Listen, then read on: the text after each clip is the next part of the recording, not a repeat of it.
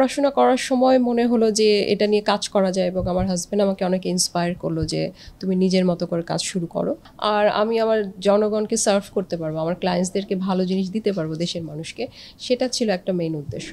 আজকে আপনাদের সাথে পরিচয় করে দিব একজন নারী উদ্যোক্তার সাথে, যিনি কিনা দেশের বাইরে তার পড়াশোনা শেষ করে সেখানকার প্রতিষ্ঠিত চাকুরি ছেড়ে স্বাধীনচেতা মনোভাব নিয়ে ফিরে এসেছেন দেশে, নিজেকে প্রতিষ্ঠিত করেছেন নিজের উদ্যোক্তা মনোভাব নিয়ে। আমাদের সাথে আছেন আমলকি ব্র্যান্ডের ফাউন্ডার এবং ওনার নন্দিতা শারমিন।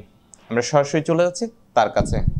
আপু কেমন আছেন? জি, খুব ভালো আছি। আপনারা কেমন আছেন? আলহামদুলিল্লাহ, আমরাও ভালো আছি। আপু, আপনার উদ্যোক্তা জীবনের শুরুর গল্পটা একটু শুনতে চাচ্ছিলাম। উদ্যোক্তা জীবনের শুরুর গল্পটা প্রথমে যখন আমি পড়াশোনা ক্যারিয়ার শুরু করি, তখন উদ্যোক্তা হব এরকম ভাবনাটা ছিল না। তো পড়াশোনা শেষ করার পর নর্মালি জব শুরু করি ইউকেতে। আমার পড়াশোনা লাইফটা শুরু হয় ছোটোবেলা থেকে। লাস্ট 23 বছর হলো আমি ওখানে থাকি। তো ওখানে কাজ করলাম, একটা ব্যাংকে জব করলাম 4 বছর। দেন আমার ফ্যামিলির কারণে বেবি হলো, জবটা ছাড়তে হলো। তারপর থেকে আমি আবার হার্বালিজমের উপর পড়াশোনা করলাম।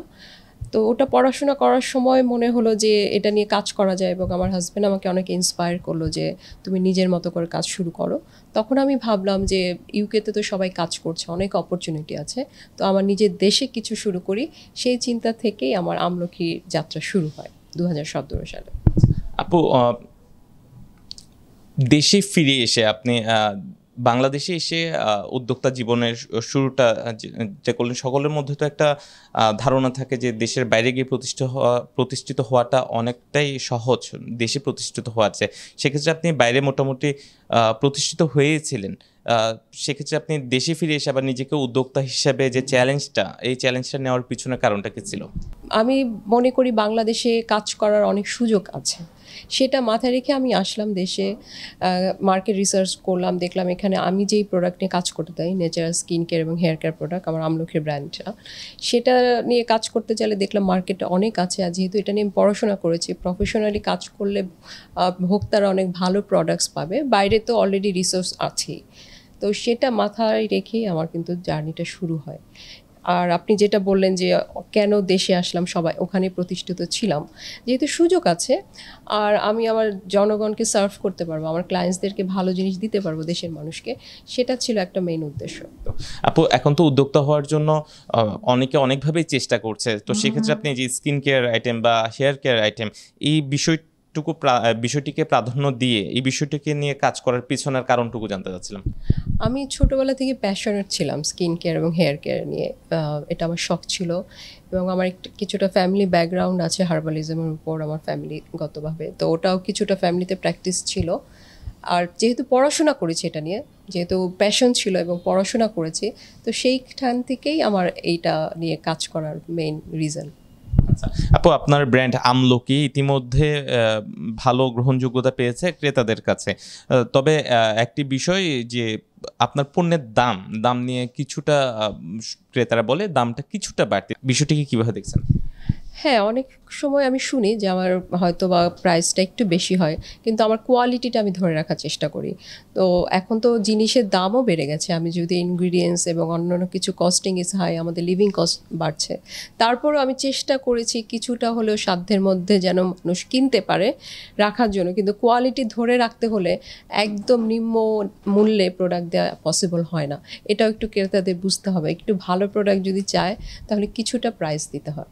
আপনার পণ্যগুলো যখন এখন দেশের গণ্ডি পেরিয়ে বিদেশেও যাচ্ছে, ভারতে যাচ্ছে, ইংল্যান্ডে যাচ্ছে, আপনার পণ্যগুলো সেখানকার শোরুমগুলোতে বিক্রি হচ্ছে, তো এই যে মেড ইন বাংলাদেশ স্লোগানে যে আপনার পণ্যগুলো দেশের বাইরে গিয়ে বিক্রি হচ্ছে, কেমন লাগে আপু একজন উদ্যোক্তা হয়ে যখন নিজের পণ্য বহির্বিশ্বে নিজের দেশকে রিপ্রেজেন্ট করে? আমি তো অবশ্যই, আমার ভালো লাগে, এবং এটাও আমার একটা মোটো ছিল যে আমি আমার নিজের প্রোডাক্ট মেড ইন বাংলাদেশ করে বাইরে সেল করব, এবং নিজে গর্বিত বোধ করি আমার দেশের জন্য এবং আমার নিজের কাজের জন্য, এবং এটা আরও ইন্সপায়ার করে যে আরও ভালো ভালো জিনিস করব এবং পুরো পৃথিবীতে যেন আমাদের দেশীয় পণ্য ছড়িয়ে যায়, সেটাই আমার প্রচেষ্টা থাকবে। আপু, বর্তমান সময়ে বিশেষ করে বিগত 3-4 বছর ধরে উদ্যোক্তাদের কিন্তু একটা ফ্লো বাংলাদেশে যাচ্ছে, এবং প্রায় সকলেই চেষ্টা করছে 9টা 5টা অফিস শিডিউলে না যে আসলে উদ্যোক্তা হয়ে নিজেকে প্রতিষ্ঠিত করতে এবং তাতে তাদের স্বাধীনচেতা মনোভাব যেটা রয়েছে তা বাস্তবায়নও তাদের জন্য সহজতর হবে। তাই বর্তমান সময়ে যারা উদ্যোক্তা হিসেবে নিজেদেরকে প্রতিষ্ঠিত করতে যাচ্ছে তাদের জন্য আপনার কি ধরনের সাজেশন থাকবে? অবশ্যই এটা একটা খুবই পজিটিভ সাইড যে people wants to work independently, আর যেহেতু hour economy is growing and developing economy, আরও অনেক সুযোগ থাকবে কাজের জন্য। তবে আমার suggestion to the new entrepreneur that they should research the market first before start any business, and if they want to do any business, particularly any kind of products, clothing, designing, skincare, hair care, whatever it is, if there is any professionalism course, they should done it. Then it will good for their business as well, and they can serve customer properly with good knowledge. এটা আমার suggestion থাকবে।